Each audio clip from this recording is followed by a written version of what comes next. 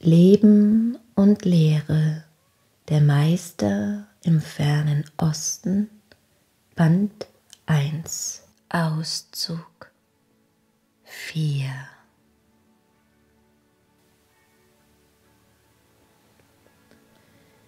Wie gut können wir erkennen, dass die Menschheit tief im innersten Herzen ein Heimweh trägt, das niemals mit etwas Geringerem sich zufrieden gibt, als mit dem klaren Gottesbewusstsein oder dem Verständnis von Gott, unserem Vater.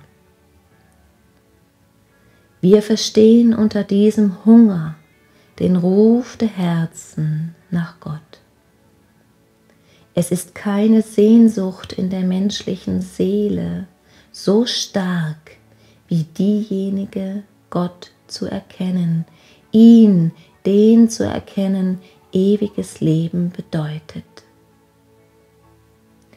Wir sehen solche, die eine Idee nach der anderen verfolgen und hoffen, in irgendeiner Verwirklichung Befriedigung zu finden oder in den Besitz von etwas zu gelangen, nachdem ihr beschränkter, sterblicher Wunsch ging, und dann Ruhe zu finden.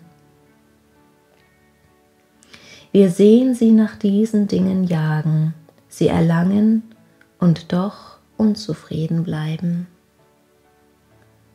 Viele bilden sich ein, sie wünschen sich Häuser und Plätze, andere großen Reichtum und wieder andere reiches Wissen.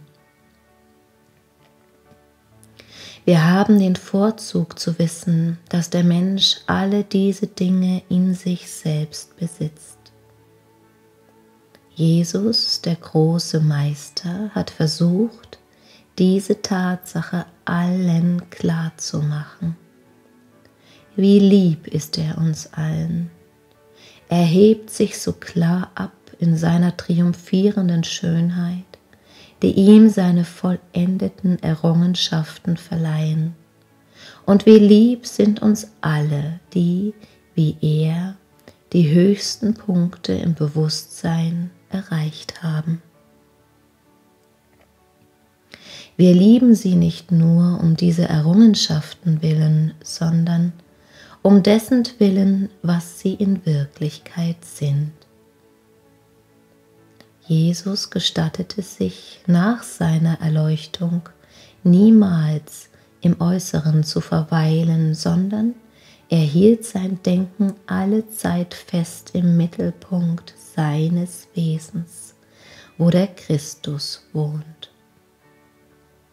In Jesus war der Christus offenbar, der Funke im Innersten, welcher Gott ist, in uns allen, in jedem heute lebendig, und dies zeigte sich in seiner vollkommenen Bemeisterung des menschlichen Körpers oder des fleischlichen Menschen.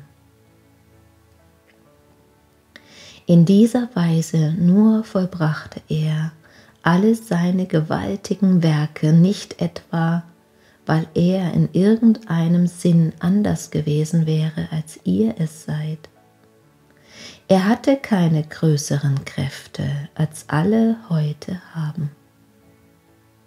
Er war keineswegs allein der Sohn Gottes und wir nur seine Diener.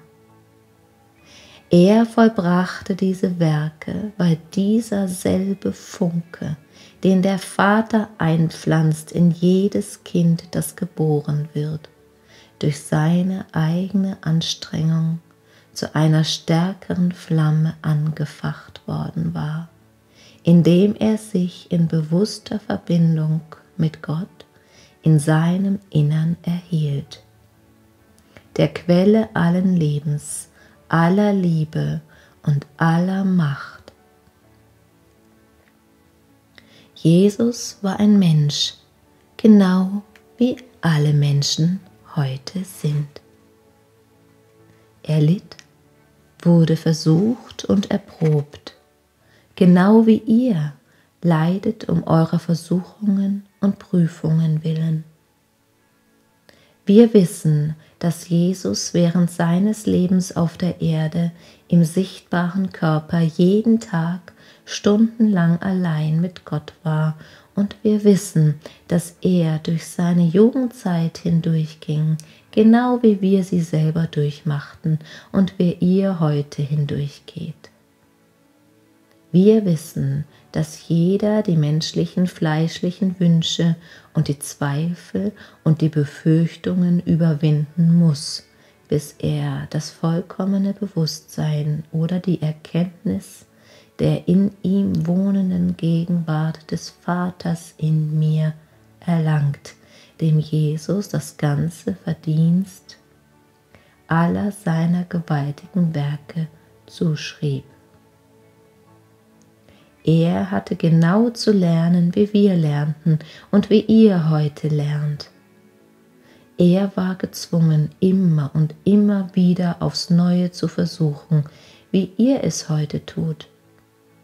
Er war gezwungen, festzuhalten, wie ihr festhalten müsst, und wäre es mit geballter Faust und zusammengepressten Zähnen und sagen müsst, ich will es erreichen, denn ich weiß, dass Christus in mir lebt. Wir erkennen, dass es Christus war in Jesus, der ihn zu dem machte, was er war und heute ist, und dass die gleichen Errungenschaften für alle erreichbar sind. Indem wir so sprechen, möchten wir etwa damit nicht im geringsten die Verdienste Jesu schmälern, denn wir haben ihn alle unaussprechlich lieb.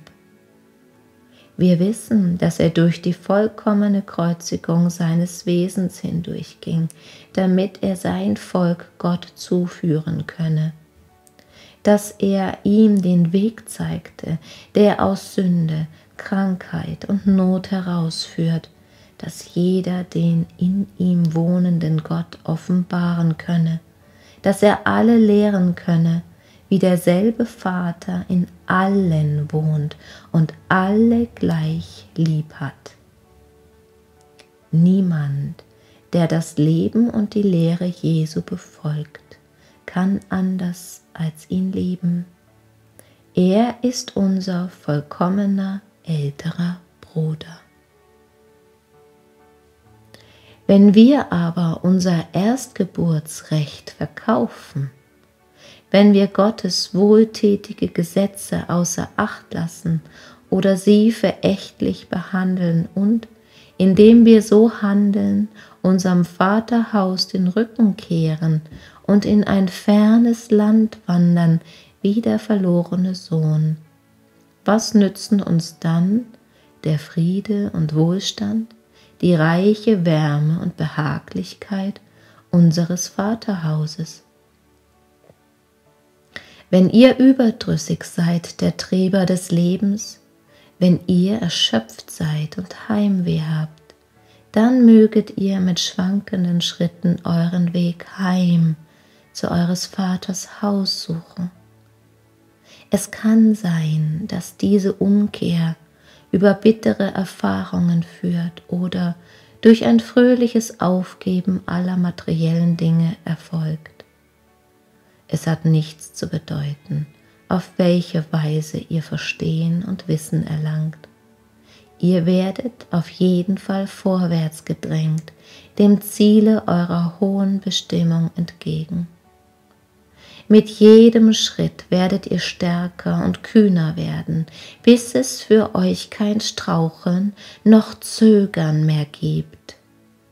Ihr werdet in euer Inneres schauen, um Erleuchtung zu finden und dann einsehen, in eurem erweckten Bewusstsein, dass eure Heimat hier ist. Es ist die göttliche Gegenwart, in der wir alle leben, uns bewegen und unser Wesen haben. Wir atmen sie ein mit jedem Atemzuge und erleben sie mit jedem Herzschlag. Denkt nicht, ihr müsst zu uns kommen. Geht in euer eigenes Heim, in eure eigene Kirche, in euer Bethaus, in die Stille, allein, wohin ihr wollt. Jesus, der große Meister der Liebe, kann euch helfen. Alle, die hinübergegangen sind und heute die höchsten Belehrungen empfangen, können euch helfen und sind bestrebt, euch auf dem Punkte, da ihr heute steht, und zu jeder Zeit zu helfen. Wie deutlich können wir Jesus und diese anderen alle jederzeit bereit sehen zur Hilfe an allen, die nach Hilfe rufen. Ihr braucht nur zu rufen, und der Ruf ist beantwortet, noch ehe er ausgeklungen ist. Sie stehen und gehen neben euch jeden Augenblick. Was ihr zu tun habt, ist allein euer Bewusstsein zu erheben, damit ihr sehen und erkennen könnt, wie sie neben euch gehen. Dann werdet ihr nicht straucheln. Sie strecken ihre Hände aus und sagen: Kommet her zu mir alle, ich will euch Ruhe geben. Das heißt nicht etwa, kommt nach eurem Tode. Es heißt vielmehr, kommt gerade jetzt, gerade so, wie ihr seid. Erhebt euer Bewusstsein zu unserem Bewusstsein und erkennt, dass ihr heute schon seid wie wir. Über alle sterblichen Beschränkungen erhaben und im Überfluss frei. Friede, Gesundheit, Liebe, Freude und Wohlstand sind schon heute um euch herum. Sie sind die Früchte des Geistes, die Gaben Gottes. Wenn wir aufschauen zu Gott, so kann kein Übel uns befallen, nichts Böses kann unserer Wohnstätte sich nähern. Wenn wir aufschauen zu ihm, so werden wir vollkommen geheilt von unseren Gebrechen in dem erhabenen Namen des Gesetzes oder Jesu des Christus. Gott ist in deinem Innersten, du Kind des unendlichen und sterblichen Geistes. Es gibt nichts, das dich zum Zittern oder Verzweifeln veranlassen oder dir Furcht einflößen könnte. Du bist hervorgegangen aus dem Herzen des Vaters, der Atem des allmächtigen Gottes hat dich zu einer lebendigen Seele erschaffen. Noch ehe Abraham war, bist du gewesen. So nun sind wir die geliebten Söhne und Töchter Gottes, die Erben vereinigt in Christus. Dieselbe Macht, die in Jesus wohnt, wohnt auch in euch. Sie wird genannt der Mantel des Geistes. Wer dies richtig erfasst, den kann kein Verfall, keine Krankheit, kein Unfall treffen, noch sein Leben in irgendeiner Weise gefährden. Ihr könnt euch so eng in diesen Mantel hüllen, dass ihn nichts durchdringen, dass nichts euch berühren kann. Alle zerstörenden Einflüsse oder Kräfte, die je von Menschen erschaffen sind, mögen gegen euch gerichtet werden, ihr werdet dennoch unbeschädigt aus der Gefahr hervorgehen. Wenn auch durch irgendeinen Zufall die äußere Form zerstört werden sollte, so würde sie unverzüglich in geistigem Zustande wiederkehren. Dies ist eine bessere Rüstung als jede Waffenrüstung, die je ein Mensch hat erfinden können, und ihr könnt immer, ohne Geld und Geldeswert dafür zu benötigen, von ihr Gebrauch machen. Dann werdet ihr dastehen als das, was ihr in Wirklichkeit seid, Kinder des lebendigen Gottes. Jesus hatte dies erkannt, und er hätte sich vor dem Erlebnis auf dem Kalvarienberge retten können. Hätte er es gewünscht, so hätte er von seiner Macht Gebrauch machen können, und sie wären nicht imstande gewesen, ihn zu berühren. Er spürte, dass eine große geistige Veränderung in seinem Körper vor sich ging, und er sah ein, dass ohne eine äußere Veränderung mitten unter allen denen, die ihn kannten und liebten, manche diese geistige Wandlung nicht erkannt und sich trotzdem weiter an das Persönliche geklammert hätten.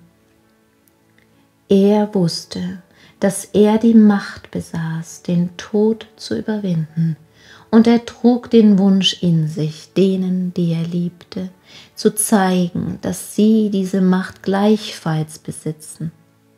Darum wählte er den Kalvarienweg, den Weg, den sie sehen konnten und an den sie sehend glauben würden.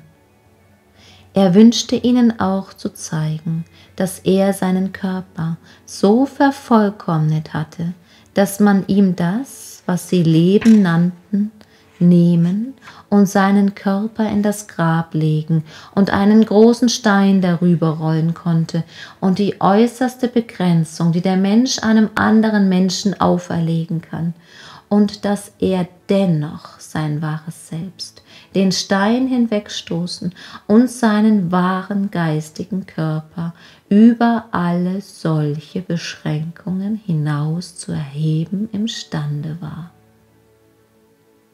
Jesus hätte seinen Körper mit sich nehmen und sich unsichtbar machen können.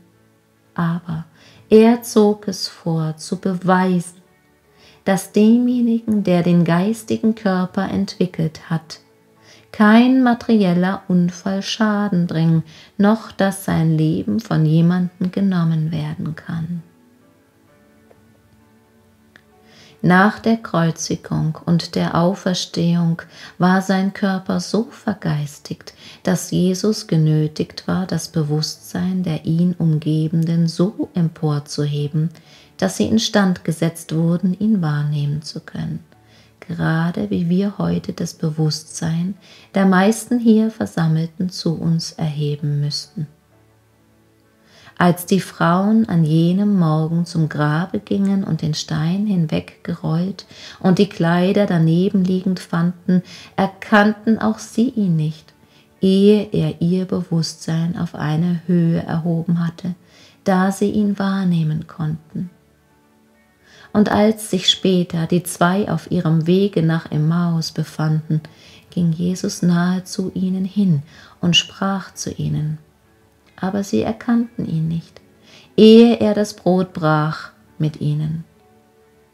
Ihr Bewusstsein wurde zu einer Ebene emporgehoben, wo sie ihn erkennen konnten.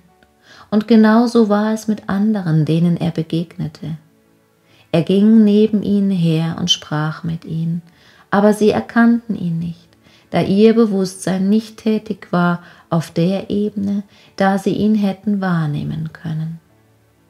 Im selben Augenblick, als ihr Bewusstsein sich emporhob oder wach wurde auf der gleichen Ebene, da das Seinige sich betätigte, sahen sie ihn. Dann entdeckten einige unter ihnen die geistige Bedeutung oder Wirklichkeit. Sie sahen den tiefen Sinn in allen diesen Ereignissen. Dann wussten sie. Und trotzdem glaubten viele nicht an ihn, da sie die Bewusstseinsebene noch nicht erreicht hatten, wo sie die geistige Bedeutung hätten verstehen können, die hinter alledem verborgen war. Dann wurde der Schleier des Geheimnisses hinweggezogen, den die menschliche Auffassung gewoben hatte. Und der Vorhang des Tempels riss mitten entzwei, von der Decke bis zum Fußboden. Das Bewusstsein, dass der Tod überwunden sei, war erlangt worden, und nicht nur der Tod, sondern mit ihm alle anderen von den Menschen gemachten vergänglichen Begrenzungen könnten und würden überwunden sein, wenn wir über ihn stehen oder unser Bewusstsein zu einer Ebene emporheben wollten, wo wir einsehen, dass sie in Wirklichkeit gar nicht existieren. Wenn wir dieses Bewusstsein lieben und pflegen, so kommt es zum Vorschein. Dies war die Offenbarung, die Jakob auf dem harten Steine der Materialität liegend erkannte. Es wurde ihm offenbar, dass das, zu dem wir unverwandt aufschauen, hervorgebracht werden wird. Dies veranlasste ihn, gefleckte Stöcke in das Trinkwasser der Kühe zu legen, und siehe, sie brachten gefleckte Nachkommenschaft, die ihn aus seinen materiellen Banden befreite. Wir können auf diese Weise auch mit Bestimmtheit unser Ideal aussenden in die formlosen Welten, dass es sich bilde, direkt aus der formlosen Substanz, aus dem für die menschlichen Sinne Unsichtbaren. Unter dem Trinkwasser der Kühe ist nichts anderes zu verstehen als der Spiegel, auf dem sich das im Denken festgehaltene Bild vor der Seele reflektiert, tief in unserem innersten Wesen und dann empfangen und erschaffen wird. Das ist auch der Fall mit den Freunden, die heute Nacht mit uns vereinigt sind. Nur wenige besonders Ernste sehen die Wahrheit ganz ein und werden weiter vorangehen, sich entfalten und die Werke Gottes tun. Andere machen einen guten Anfang, aber die Anstrengung, um die erste Mauer des Materiellen zu überwinden, scheint ihnen nach kurzer Zeit schon zu mühselig. Sie finden es viel leichter, mit dem Strome sich treiben zu lassen, und sie fallen wieder ab. Wir alle haben auf der sichtbaren sterblichen Ebene dieser Erde gelebt. Tatsächlich haben wir die Erde gar nie verlassen. Wir sind jetzt unsichtbar, nur für diejenigen, die im sterblichen Bewusstsein wohnen. Denen, die auf einer höheren Ebene des Bewusstseins leben, sind wir zu jeder Zeit wahrnehmbar. Der in die Seele eingepflanzte Same einer jeden Idee wird zur Empfängnis, erhält seine Gedankenform im Gemüt und später in der physischen Form ausgedrückt zu werden. Ideen der Vollkommenheit werden zu Vollkommenheiten. Ebenso wahr ist das Gegenteil. Genau wie Sonne und Erde mit gleicher Bereitwilligkeit den mächtigen Baum oder die zarteste Blume hervorbringen, sobald der betreffende Same gepflanzt worden ist, so antworten Seele und Geist dem Menschen und seinen Wünschen, und wenn er glaubt, empfängt er auch, was er erbeten hat. Die durch den Tod aus der Welt des Sichtbaren hinübergegangen sind, offenbaren sich auf derselben psychischen Ebene, auf der sie sich beim Verlassen ihres Körpers manifestiert haben, denn das menschliche Denken betätigt sich auf der psychischen Ebene. Deshalb besteht das große Reich des Psychischen, das zwischen der materiellen oder sichtbaren und der wahren geistigen Ebene liegt Und durch diese psychische Ebene hindurch müssen alle gehen, die das wahrhaft Geistige ersehnen, ihren Weg sich erkämpfen, ehe das Geistige erkannt werden kann. Um das Geistige zu erkennen, müssen wir uns durch das Psychische hindurchkämpfen, direkt zu Gott. Der Tod befreit den Geist nur bis zur psychischen Ebene. Nach dem Tode offenbart es sich auf der gleichen geistigen Ebene wie vor dem Tode. Wer in dieser Weise hinübergeht, hat nicht erfasst, dass es nur einen Geist, ein Gemüt, einen Körper gibt und dass alles hervorging aus diesem einen und zurückkehren muss zu ihm. Der aus diesem einen ausgesandte Geist, dem ein vollendeter Körper verliehen worden ist ebenso gut ein Teil von diesem einen Geiste, wie unser Arm ein Teil unseres Körpers ist. Und es ist ebenso unmöglich, sich ihn als vom Ganzen abgetrennt vorzustellen, wie es unmöglich wäre, irgendein Glied unseres Körpers für ein selbstständiges Wesen zu halten. Jedes ist ein Teil eines Ganzen und muss mit diesem zusammengefügt sein, wenn das Ganze vollkommen sein soll. So muss auch alles Geistige oder alle Ausdrücke des Lebens richtig zusammengefügt werden, damit das Ganze vollendet werden kann. Sie sollen alle an einem Orte vereinigt sein, will heißen, wir wollen uns alle dessen bewusst sein, dass wir alle ein und desselben Ursprungs sind, dass wir alle aus Gott stammen.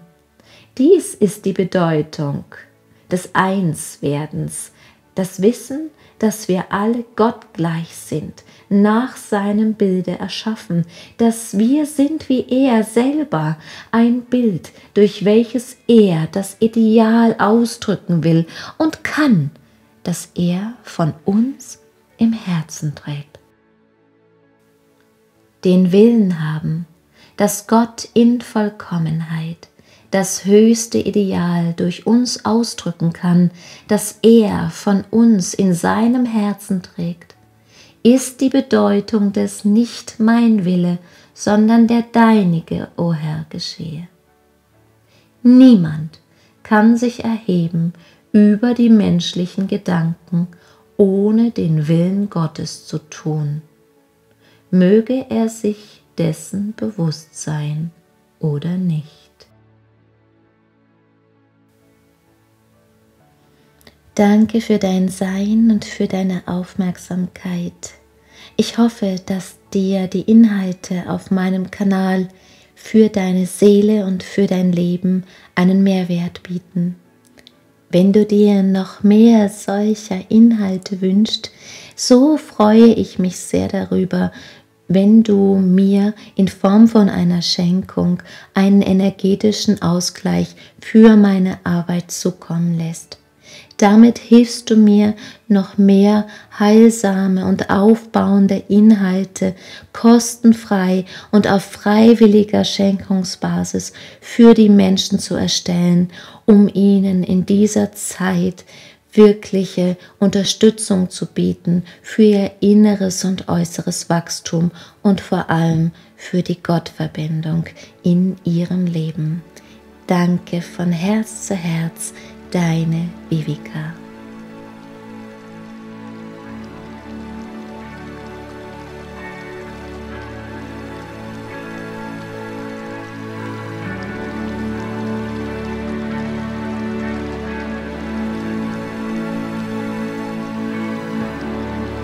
I see the world in peace.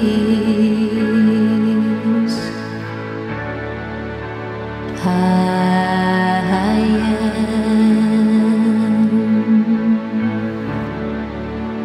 peace.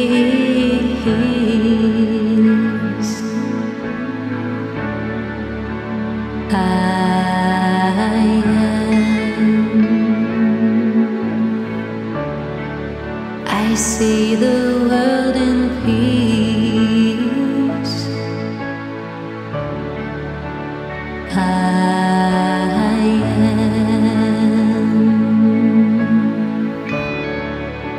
peace.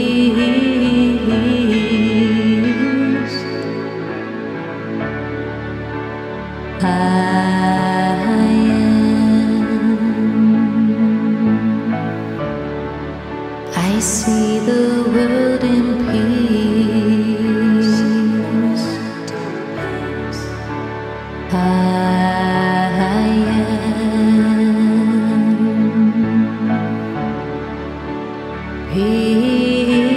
peace.